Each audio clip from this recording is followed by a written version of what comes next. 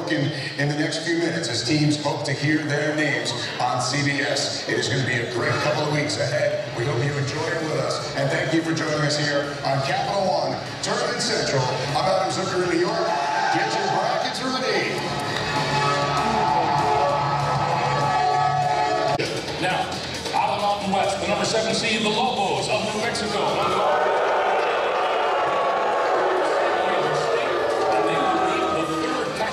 In the tournament, Stanford, 6-year absence, and they're the 10 seed. And the way to beat New Mexico is with a stretch four. That's exactly the way that Stanford plays, but they're trying to offense. But here New Mexico, they try to test the team, they want to get back in and watch for the next part. Here at Bearsville, most difficult player in the country, very, very physical. And welcome back to the NCAA Men's Basketball Championship Selection Show. Now, let's continue with the tournament brackets from the NCAA Men's Corporate Champion AT&T. We're seeing the second team out of the Mountain West.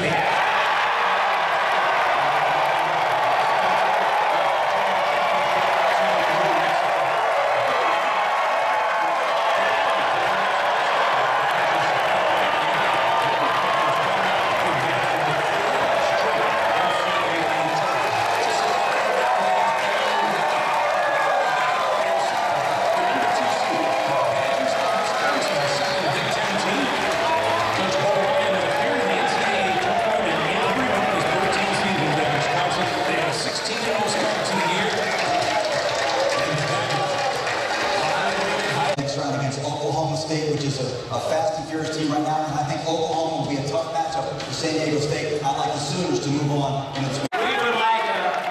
would like to thank you, the fans, for creating an environment in this building second to none in the country.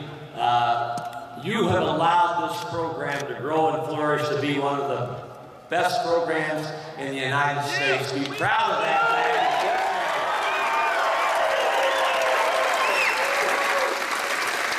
And as we all know, you can't do it without players. So I'm going to have one of our players come up and address you now, and I'll follow up on it. Xavier, thanks.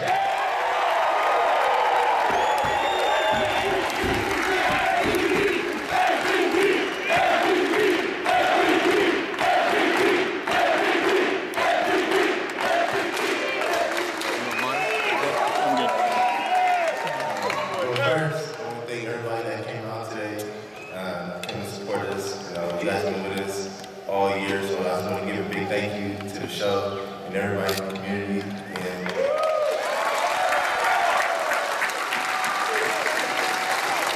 hopefully you guys come out and support us in Spokane. And we're not done yet, so thank you.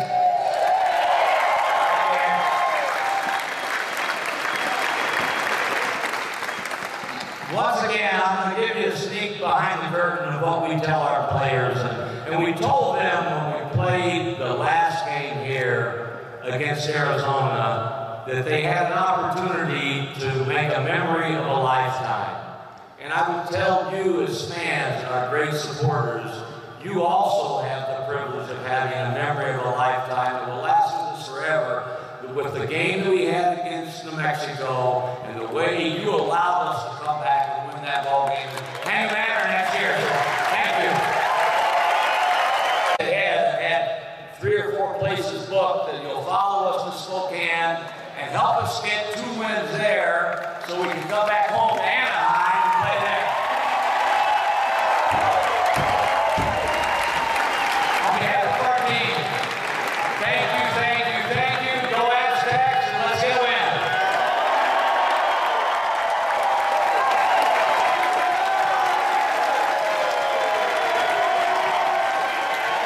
Oh man, it's beautiful. I mean, I'm blessed to have this opportunity to be around all these great guys and coaches, and especially the fans and the community that came out. Was this the goal when you transferred to San Diego State? Was it about this is what 5 straight now for Steve Fisher's Aztecs? Was this the goal and the reason behind the transfer? Oh yeah, definitely. Be on a winning team, be able to get to the NCAA tournament and make a long run.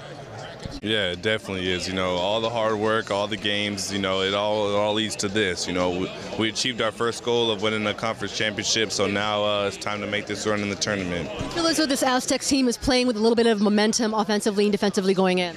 Yeah, I think the last few games of the season, the conference tournament, we really started getting back to our defense, and our offense got a lot better. I think we have a lot of momentum going into the tournament. How do you defend a guy who's 7'6"? They have 2 7-footers in that team on New Mexico State. You just do the best you can. We've done a decent job against big guys this year. It's not like we haven't faced them, so we got experience with it, so we'll be ready. Coach Fisher, is there anything more rewarding and more satisfying than Selection Sunday? I told our players in the locker room beforehand, it can't be fake energy and excitement, but you have to know that this is a privilege and not a right to play in this event. And I told them, you weren't around, but I remember our first opportunity to play in the tournament here, we went ballistic when we got in. And then when we went to the NIT, we went crazy to get in the NIT. And we're in our 5th straight year in the NCAA tournament. But you still get goosebumps when you walk out in anticipation of where you're going to go, who you're going to play, and that sort of thing. So I was like our kids. I was nervous, excited, and now I'm anxious. Can you talk even anything about your opponent, Steve? Do you know anything about New Mexico State? Well, most people know Marvin Menzies, the head coach at New Mexico State, was on my original staff at San Diego State. He's a great friend. I've watched him play several times. We talk regularly. So Marvin and I talked a couple weeks ago, and I'm sure we'll talk again, saying we wish we didn't have to play one another, but we'll be competitors for one game. On his staff is one of my first recruits, Eric Sanders.